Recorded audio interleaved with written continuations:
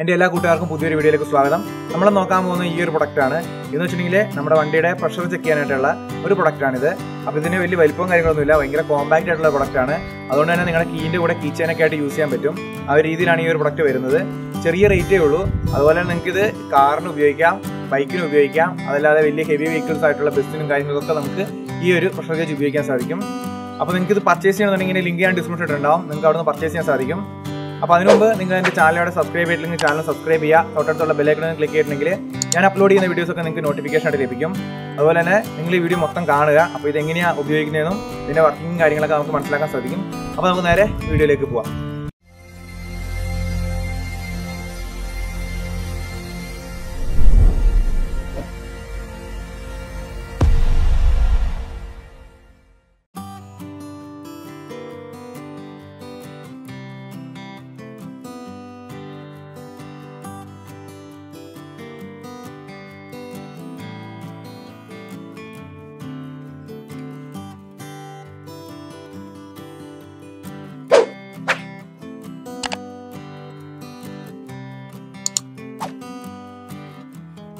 അപ്പോൾ നിങ്ങൾ ഈ കാണുന്ന പോലെ തന്നെ വളരെ ചെറിയൊരു പാക്കിങ്ങിലാണ്, വളരെ സിമ്പിൾ ആയിട്ടുള്ളൊരു പാക്കിങ്ങിലാണ് നമ്മുടെ ഈ പ്രഷർ ഗേജ് നമുക്ക് വരുന്നത്. അതുപോലെ തന്നെ അതിൻ്റെ ബാക്ക് സൈഡിലേക്ക് നോക്കുവാണെങ്കിൽ അവരുടെ മറ്റു പ്രൊഡക്ട്സിൻ്റെ കുറച്ച് ഡീറ്റെയിൽസും കാര്യങ്ങളൊക്കെയാണ് കൊടുത്തിരിക്കുന്നത്. ഫ്രണ്ടിൽ അവരുടെ കമ്പനിയുടെ പേരും പിന്നെ അതെങ്ങനെ യൂസ് ചെയ്യാന്നുള്ള ചെറിയ കുറച്ച് എഴുത്തും കാര്യങ്ങളൊക്കെ കൊടുത്തിട്ടുണ്ട്. അപ്പോൾ നമുക്കിതിനെ ഡീറ്റെയിൽ ആയിട്ട് അറിയാനായിട്ട് നമുക്കിതിൻ്റെ കവറും നമുക്ക് ജസ്റ്റ് ഒന്ന് പൊട്ടിച്ച് നോക്കാം.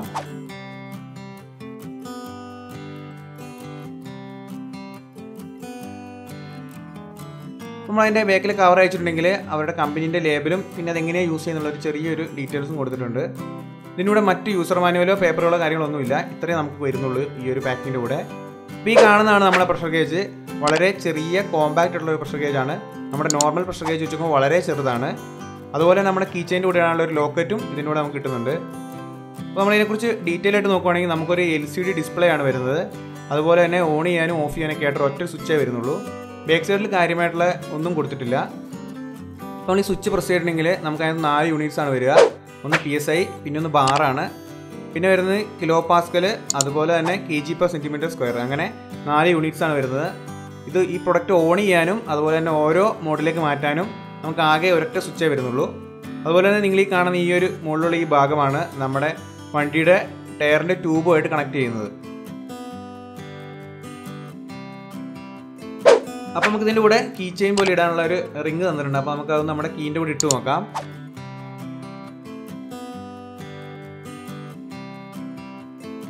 അപ്പോൾ നമ്മൾ നോക്കുവാണെങ്കിൽ നമ്മുടെ കാറിൻ്റെ ഒക്കെ സെൻട്രൽ ലോക്കിൻ്റെ റിമോട്ടിൻ്റെ ഒരു വലിപ്പമേ ഉള്ളൂ. വളരെ ചെറിയൊരു പ്രഷർ ഗേജാണ്, ഒരു റിമോട്ട് പോലെയൊക്കെ തോന്നിക്കുള്ളൂ, ഒട്ടും വെയിറ്റും ഇല്ല.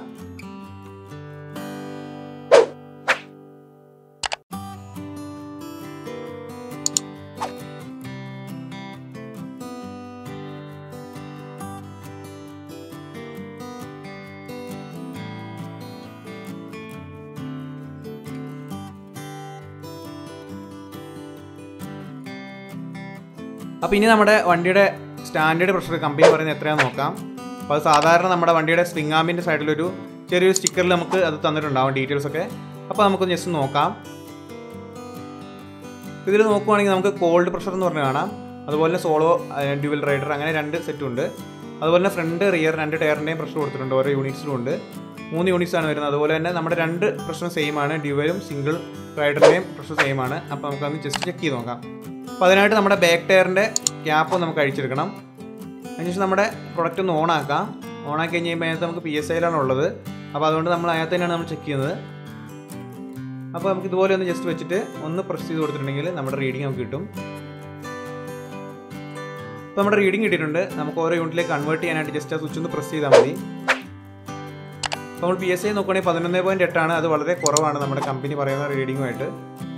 അപ്പോൾ നമ്മുടെ ഫ്രണ്ട് ടയറിൻ്റെ പ്രഷർ കൂടെ ഒന്ന് ചെക്ക് ചെയ്യാം. അപ്പോൾ അതിനായിട്ട് ആ ക്യാപ്പ് ഒന്ന് അഴിച്ചെടുക്കാം. അപ്പോൾ നമ്മുടെ പ്രഷർ ഗേജ് നോക്കുകയാണെങ്കിൽ ഇപ്പം നമുക്ക് ബാറിലാണ് യൂണിറ്റ് കിടക്കുന്നത്. അപ്പോൾ നമുക്ക് ആ സ്വിച്ച് ഒന്ന് പ്രസ് ചെയ്ത് നമുക്കൊന്ന് PSIയിലേക്ക് മാറ്റാം. എന്നിട്ട് നമ്മൾ ബാക്ക് ടയറിന് എങ്ങനെയാണ് ചെക്ക് ചെയ്തത് അതുപോലെ തന്നെ ജസ്റ്റ് ഒന്ന് പ്രസ് ചെയ്ത് കൊടുത്തിട്ടുണ്ടെങ്കിൽ നമുക്ക് നമ്മുടെ റീഡിങ് കിട്ടുന്നതായിരിക്കും. അപ്പോൾ നമ്മൾ ഇതിൻ്റെ റീഡിങ് നോക്കുവാണെങ്കിൽ ഏകദേശം 27.6 ആണ്. നമുക്ക് 29 വേണ്ടത്. ഏകദേശം ചെറിയൊരു മാറ്റമേ ഉള്ളൂ. അപ്പോൾ അത് നമുക്കൊന്ന് റെഡിയാക്കാം. നമ്മുടെ വണ്ടിയുടെ പ്രഷർ നമ്മൾ ചെക്ക് ചെയ്തായിരുന്നു. അപ്പോൾ നമ്മുടെ ബാക്ക് ടയറിൽ പ്രഷർ നല്ല വ്യത്യാസം ഉണ്ടായിരുന്നു. ഫ്രണ്ട് ടയർ അത്ര കാര്യമായിട്ടുള്ള വ്യത്യാസം ചെറിയൊരു വ്യത്യാസം ഉണ്ടായിരുന്നുള്ളൂ. അപ്പോൾ നമ്മൾ ഈ ഒരു പ്രഷർ ഗേജ് ഉപയോഗിച്ച് തന്നെയാണ് നമ്മൾ ചെക്ക് ചെയ്തത്. അപ്പോൾ നമുക്ക് ആ വേരിയേഷൻ നമ്മൾ മനസ്സിലാക്കുകയും ചെയ്തു. അപ്പോൾ നമുക്ക് അതൊന്ന് റെഡിയാക്കാനായിട്ട് ഇതുപോലത്തെ ഒരു പമ്പ് വേണം. ഇതൊരു ചൈനീസ് പമ്പാണ്. ഇത് സൈക്കിളും കാറ്റടിക്കാൻ ഉപയോഗിച്ചുകൊണ്ടിരുന്ന ഒരു പമ്പാണ്. ഇതൊരു പഴയ പമ്പാണ്. അപ്പോൾ ഇതിനകത്തൊരു പ്രത്യേകത എന്ന് വെച്ചിട്ടുണ്ടെങ്കിൽ ഈ ചൈനീസ് പമ്പിനകത്താണെങ്കിൽ നമുക്ക് 2 ഹോൾസ് ഉണ്ട്. ഒന്ന് നമുക്ക് സൈക്കിളിന് അടിക്കാനും തൊട്ടുപോലത്തെ വലിയ ഹോൾ നമ്മുടെ ബൈക്കിന്, കാർ അങ്ങനെയുള്ള വലിയ വണ്ടികൾക്കൊക്കെ അടിക്കാനുള്ള ഒരു ഓപ്ഷൻ കൂടെ ഉണ്ട്. അപ്പോൾ ഇത് കൂട്ടൊരു പമ്പ് നിങ്ങളുടെ അടുത്തുണ്ടെങ്കിൽ നിങ്ങൾക്ക് ഇത് യൂസ് ചെയ്യാം. ഇനി നിങ്ങളുടെ അടുത്ത് ഇല്ലെന്നുണ്ടെങ്കിൽ ഇത് കൂടെ പമ്പ് മേടിക്കാനുള്ള ലിങ്ക് ഞാൻ ഡിസ്ക്രിപ്ഷൻ ഇടാം. അപ്പോൾ നിങ്ങൾക്ക് ആ ലിങ്ക് താഴെ ഡിസ്ക്രിപ്ഷനിൽ കാണാൻ സാധിക്കും. അപ്പോൾ അവിടെ നിങ്ങൾക്ക് കയറി പർച്ചേസ് ചെയ്യാം. അപ്പോൾ നമുക്കിത് വെച്ചിട്ട് നമ്മുടെ വണ്ടിക്ക് നമുക്ക് കാറ്റടിക്കാം.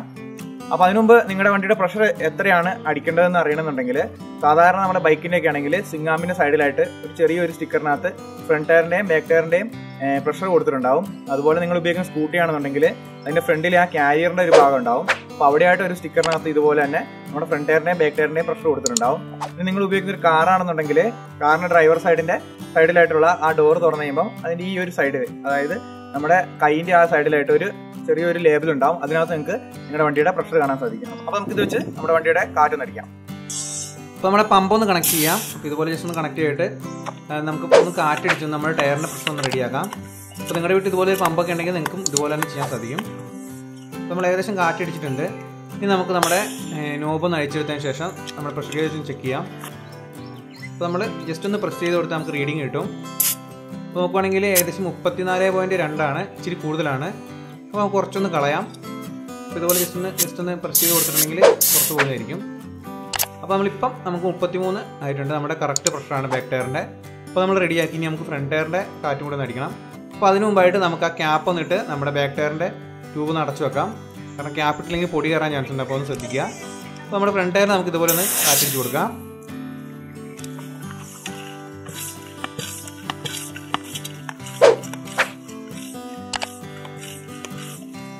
നമ്മൾ ഏകദേശം നമ്മുടെ വണ്ടിയുടെ കാറ്റ് നമ്മൾ അടിച്ചിട്ടുണ്ട് ഫ്രണ്ട് ടയറിന്. അപ്പോൾ ജസ്റ്റ് നമുക്കൊന്ന് ചെക്ക് ചെയ്ത് നോക്കാം.